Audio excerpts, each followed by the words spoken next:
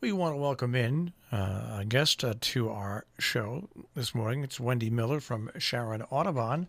Wendy, good morning. Good morning, Marshall. Thanks for joining us this morning, and thanks for rescheduling. No problem. You're welcome. All right. So you have actually a double header of sorts, which is coming up. And I guess it's a double header that's involving butterflies, the Audubon Center, and Doug Tallamy. We do. We're excited about it. For those who don't know, we, Audubon Sharon, received a grant back in the winter to build a new butterfly house and caterpillar rearing lab on the grounds at Sharon Audubon Center. And with that, we're kind of doing our big butterfly celebration festival as kind of a grand opening to our butterfly project, even though it's kind of the end of the butterfly season at this point, but gives the public a little sneak peek into what the project is and what is going to be available to the public starting next spring and summer. So we're excited about that. Now, this all starts off on Friday, the 13th in Litchfield, right at 7 o'clock with Douglas Tallamy? Yeah, so we're kicking it off with a special presentation by Dr. Douglas Tallamy. He's a professor in the Department of Entomology and Wildlife Ecology at the University of Delaware, and he's the author of the book Bringing Nature Home, How You Can Sustain Wildlife with Native Plants. He's an excellent speaker, and he's going to be talking about how we can help bird populations, which of course is important to Audubon, by helping to bring back native caterpillar populations, because approximately 96% of songbirds feed their young insects and spiders, but mostly caterpillars. And the ornamental plants that we are putting into our landscapes today around our homes are not supporting the native caterpillars that the birds need in order to feed their young. So if we don't have the caterpillars around, we don't have the birds, and which of course we all know is important for humans as well. We need the birds, we need the biological diversity, so we need the insects. So he'll be speaking about that at the Litchfield Community Center, and that's in Litchfield on Friday evening at 7 o'clock. And what's interesting about that is, we always talk about, when you live within nature, you learn to cooperate with nature, how people now, instead of using pesticides and other things, they put bat houses around their house to get rid of the natural way of getting rid of basically a lot of insects around your house, and the bats are actually a friend to mankind that way. And I guess by creating a habitat that's great for butterflies is the same way. You're just building upon the future. Absolutely. It's, bats are super important, the butterflies and other insects and pollinators. So we're really trying to stress the importance of planting natives, native plants, native wildflowers, native trees, rather than a lot of the ornamentals that people are putting around their houses. It looks nice, but it's not. If you look at those specific trees or plants that are the ornamentals, you're not going to find a lot of insects using those because they're just not a food plant or a host plant for those insects.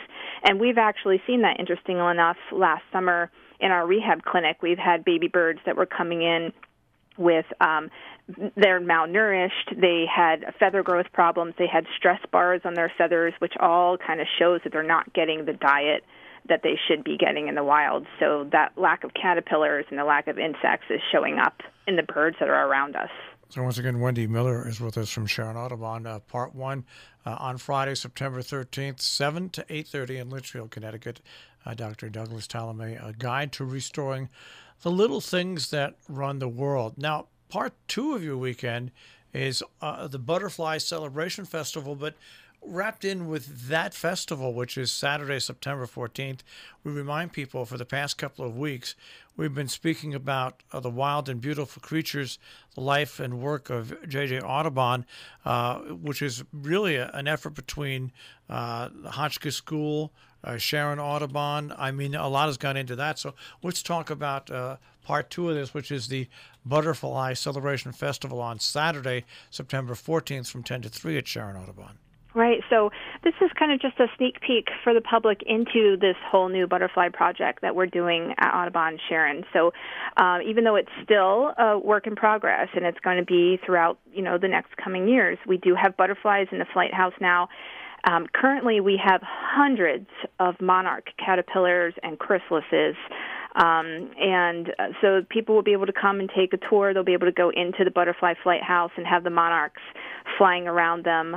We'll be able to show them the caterpillar rearing lab, and they'll be able to see those chrysalises and the caterpillars, and we'll talk about how we're collecting the eggs and raising the caterpillars and the butterflies, and then eventually we will be releasing them. So we'll release these monarchs for migration and just so they can be out in the wild again. So we're helping the monarch population as well.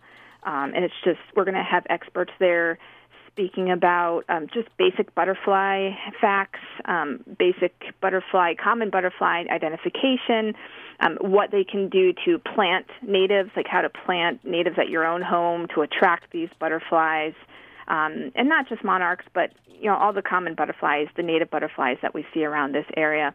And there's going to be activities for kids and crafts, and we're going to have face painting and butterfly merchandise available for purchase. We're going to do a small native plant sale. So if people are saying, hey, what can I do to attract these butterflies? We'll have some plants right there for you to take home. I think it's interesting looking at the schedule of events for the Butterfly Celebration Festival on Saturday. You start off with yoga by the pond at 10 o'clock. Yeah. Just a little serene yoga up by the pond because it starts at 10 o'clock. We're going to do mostly in that kind of 45 minutes, an hour, going around and looking for butterflies and other pollinators in the field and just doing some basic catching and a bio-blitz, just seeing what's out there and getting people to notice what is actually out there using these flowers. But yoga is nice, too. A lot of people start off their morning, and it'll be up by the pond, which is up by the butterfly garden, so we can be overlooking the butterfly garden at the same time. So it just kicks off with a little bit of yoga by the pond while we're searching for insects as well. And then at 10:45, we have the ribbon cutting ceremony to open up the flight house itself. And then from 11 to about 2:45, we have the ongoing activities and the presentations that take place. And then at the end, at 2:45, if weather's cooperating, we'll do some butterfly releases. So we'll be tagging the butterflies and releasing some of them. So when they start their migration south, if they are indeed found when they travel south, they'll be able to track those butterflies back up to Sharon Audubon. And what you were saying also, which I think is great the way you've wound it in here, is that the plants that will be on sale will be the plants exactly that this whole weekend is basically telling you to help the small things. Absolutely, in your environment. These butterflies and pollinators, they need their nectar plants, so they have a source of food, obviously, and they have host plants. So some of these butterflies have plants that they use specifically for food, and then they have plants what they use specifically for laying their eggs. So we have a little bit of both that people can purchase there and take home and start their gardens. It's not too late to plant them now, and then they'll come up again in the spring. And we remind people that the great thing about almost everything that you do at the Sharon Audubon Center, you welcome people of all ages. Doesn't matter if you've got young kids, they'll be just as thrilled as what goes on at Sharon Audubon on this day, as well as if you have a 90-year-old grandparent. Really, I think what the Audubon has to offer reaches out over all the different demographics. Absolutely, especially the Butterfly Celebration Festival. We try to have a little bit of something for everybody. So you can learn about the butterfly life cycle.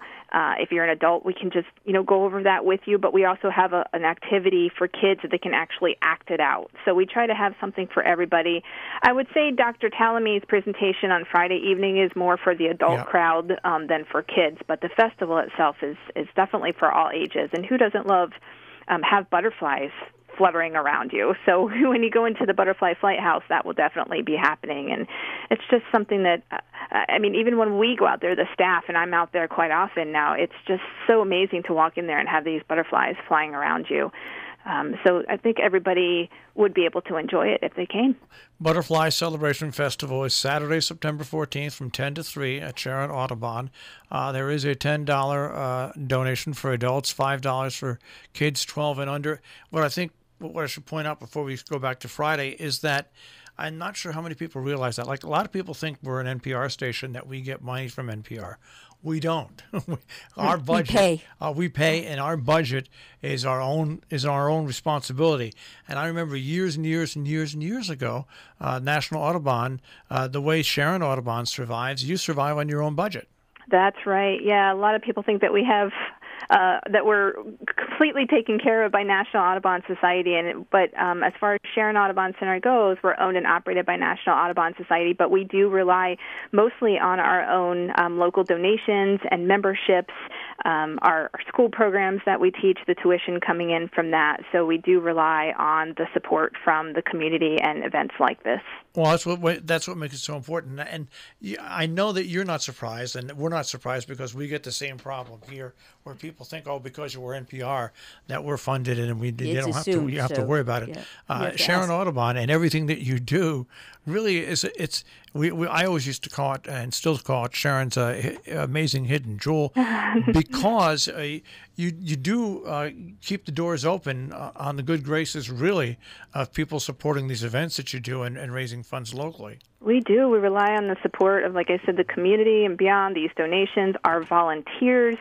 We have a bunch of volunteers who help out with animal care and office duties, and now we have the whole butterfly project, where we've had wonderful volunteers the last several weeks, or even the last couple months, just collecting hundreds of butterfly eggs and rearing the caterpillars, and it's a lot of work, and we rely on them and the support that we get from the community, and also from grants. I mean, this whole thing wouldn't happen if we wouldn't have the grants that we received from an anonymous grant and one from the Northwest Connecticut Community Foundation. So we're very thankful for those grants. So the weekend we are talking about is Friday, September 13th, 7 o'clock in Litchfield, Connecticut. Dr. Douglas Tallamy presentation, A Guide to Restoring Little Things That Run the World. And then, of course, on Saturday is the Butterfly Festival at Sharon Audubon, sharon.audubon.org. Is there a telephone number people can call for more? So for information, they can either contact our website, which is sharon.audubon.org, or they can call 860-364-0520. And for the talk on Friday night, pre-registration is appreciated but not required, and you can call that number and just tell us how many people are coming. And it is $10 per person for Friday evening's talk, but if you attend that presentation, you will get 50% off one adult admission ticket for the Butterfly Celebration Festival on Saturday. Busy weekend that weekend at Sharon Audubon. Wendy, thanks for taking a few minutes and joining us today. You're welcome. Thanks so much for having me. All right. Bye-bye. Have a good day. Yeah.